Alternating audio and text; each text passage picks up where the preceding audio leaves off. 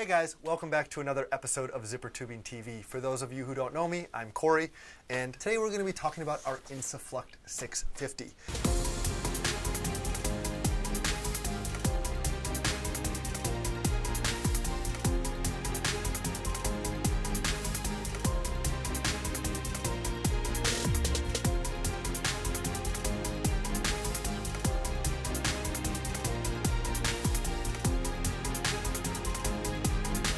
This is a very high temperature material.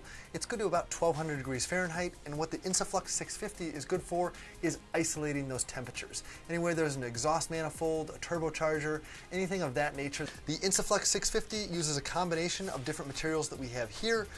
It has a fiberglass, high temperature fiberglass mat on the inside with woven silica fibers on the inside, and then it uses an aluminum fiberglass on the outside. This particular enclosure has stainless steel snaps on it, which would face away from the actual heat side so that this can be secured around the actual component that it's going around and isolate that heat from burning other things on the outside of it, or therefore heating up the ambient air temperature because it is so hot. Maybe it's potentially on a diesel motor or anything of that nature that would be located in close proximity to the air intake, jeopardizing the performance. For more information and custom shapes, please feel free to reach out to us at Zippertubing about our Insuflect 650.